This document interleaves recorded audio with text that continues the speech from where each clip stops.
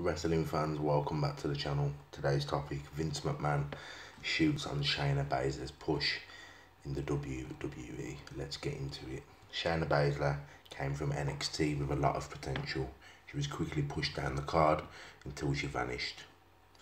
Ringside News exclusively reported that there are creative pitches for Shayna Baszler, but Vince McMahon isn't approving any of them.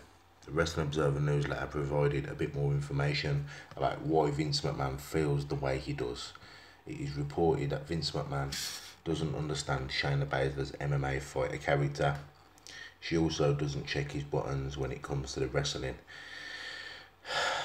The fact that Shayna Baszler was a Paul Heyman project likely isn't helping her situation. Vince McMahon also sourced a Baszler completely because she never completely grasped the style that an MMA fighter should use in pro wrestling. So basically she's getting compared to Brock Lesnar, and she doesn't check his buttons when it comes to women in wrestling. So she made the call. She wanted more television time, but Vince McMahon removed her from television. These reasons caused Vince McMahon to sour on pushing the Queen of Spades on the main roster.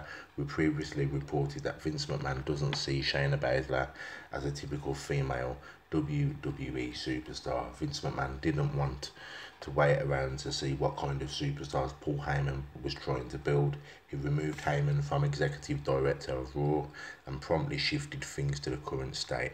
As Ringside News has exclusively reported, they continue to have issues even to this day. We all know that the WWE product isn't great.